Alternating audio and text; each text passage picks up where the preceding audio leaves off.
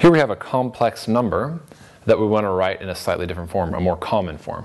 So we have a complex number 2 plus 5i divided by I. So I is, of course, the imaginary number where I is equal to the square root of -1. So we want to write this in the normal form. We want to write this as some normal real numbers, a and b,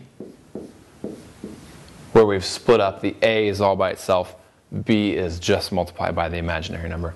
So we want to get this to look something like this. So basically, what is a and b in this case? So to do that, we need to get rid of this imaginary number in the denominator. Great. It's not so hard to do that. We simply multiply the top and the bottom by the conjugate of the denominator. The conjugate of I is just -i. So we can take this expression, multiply by 1, or 1 in this case is -i divided by -i.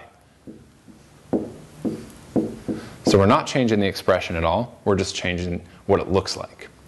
So we still have 2 plus 5i, and on the bottom, I. So what does this give us? A negative times I squared. Well, we can see I squared is just going to be -1. So negative times -1 gives us +1. And then in the numerator, we have negative 2i, and then we have minus 5 times I squared. I squared is -1, so we have a -1 here.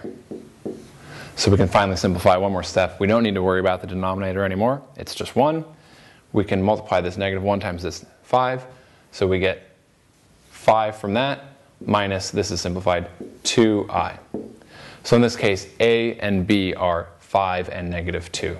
So this is the same as this original expression, written in the more common form, where we have some real number plus or minus some other real number multiplied by the imaginary number I. And that's the final answer.